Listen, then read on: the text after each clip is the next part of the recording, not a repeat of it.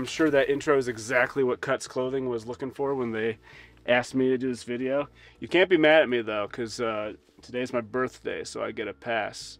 Also, I got this, I'm 35 today. I got this zit right here. That might be from stress. I've been wearing these clothes for a little bit now. I like the t-shirt a lot. I spilled something on it immediately, so I had to wash it, and it didn't shrink on me. So, anyways, yeah, shirt fits nice. Yeah, the pants are kind of like one of those kinds of pants that are tight at the bottom, like the trendy kind. Almost feel kind of like golf pants, but like, I don't know. I like that the logo is not like obnoxious and right here. Same with the pants, kind of on the side here. Cuts Clothing, thank you. First sponsor of this channel that gave me money. So that's pretty cool. Below will be links for their page, and I believe you get a discount of this much if you put in the promo code Potato Wilson. Back to the video.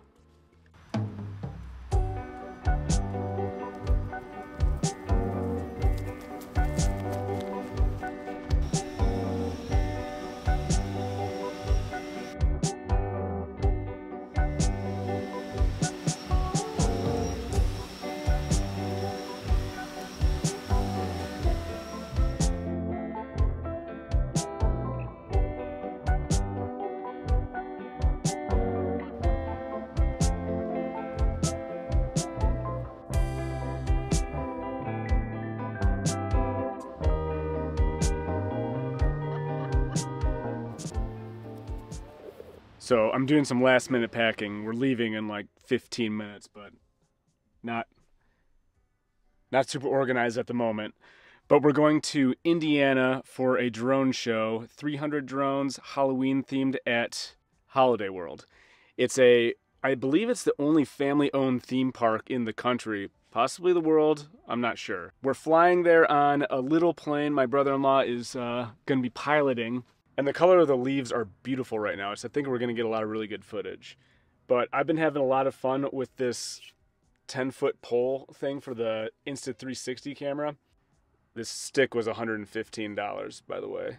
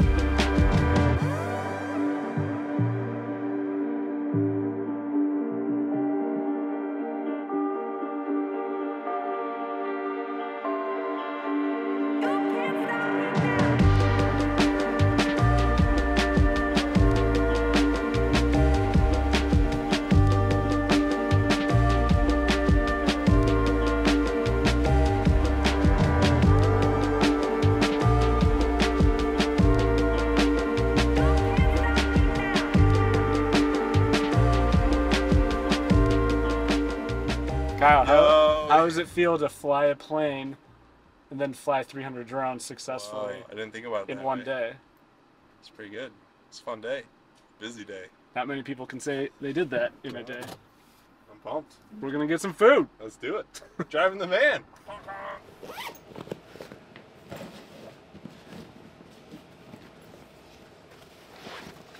6:30 a.m. We're heading back. Quick trip. Quick trip. Good morning. Good morning, Connor. Oh, we left those light stands with them. That's a good move. Is that a film camera? Yeah, baby. What you got in there? Hectar 100. Okay. Wait.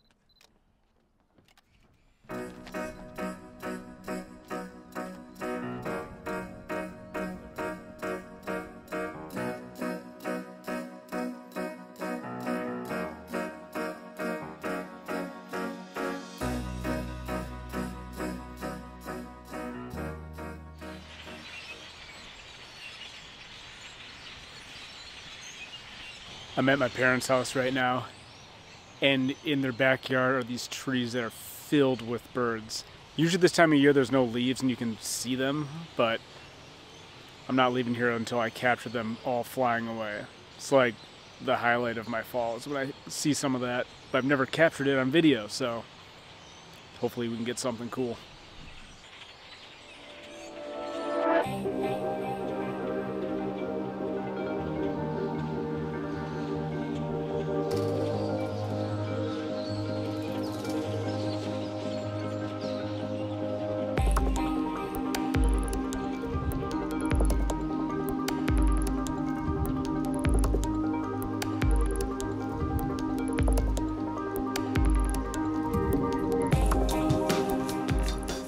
I guess there wasn't as many as I thought, but still cool.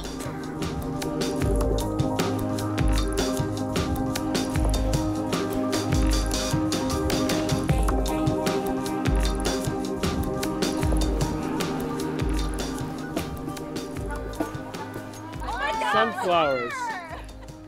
One's for Gabby. One's for both of you guys.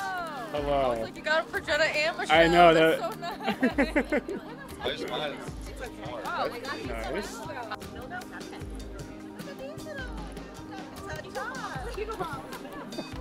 Oh no.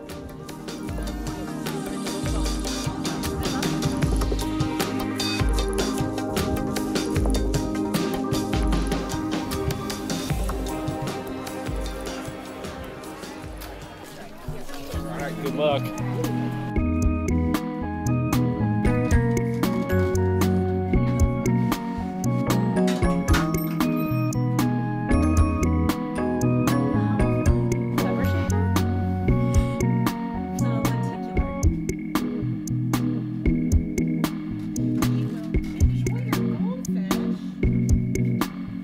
Look at her. She's impatient.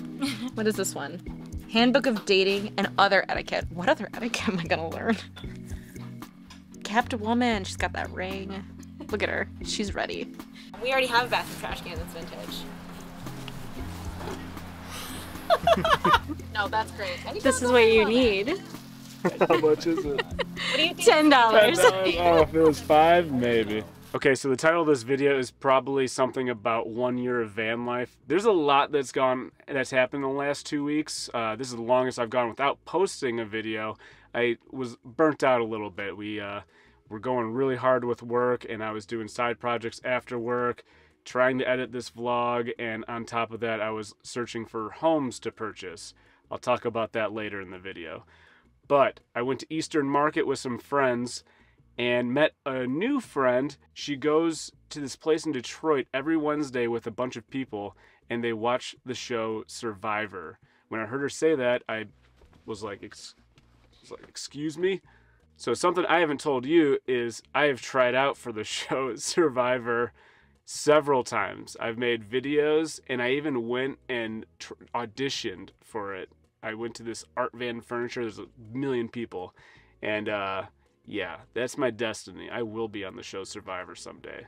Anyways, side tangent, and I do need to make a new Survivor video, but back to what this video is probably about, and that is 1 year of van life.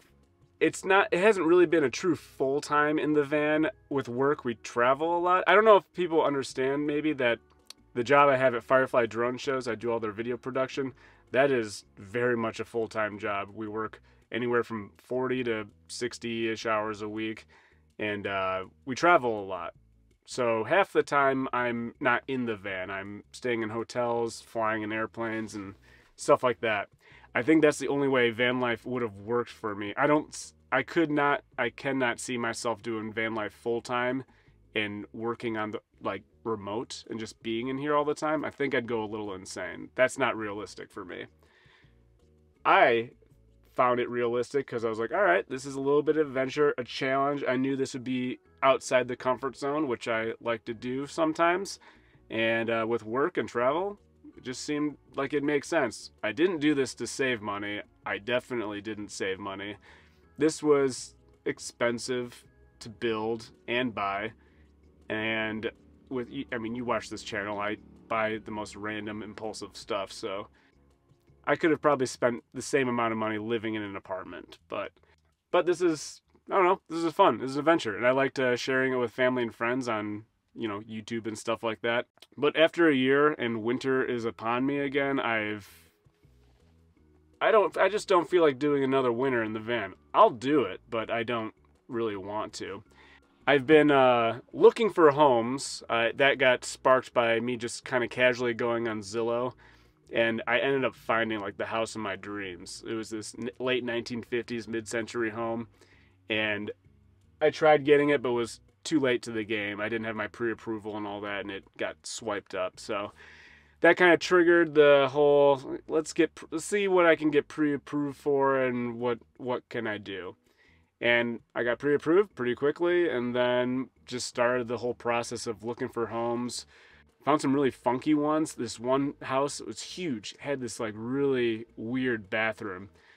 The guys who were showing me were like, this is weird. And I saw it and I almost passed out. I was like, this is my dream bathroom.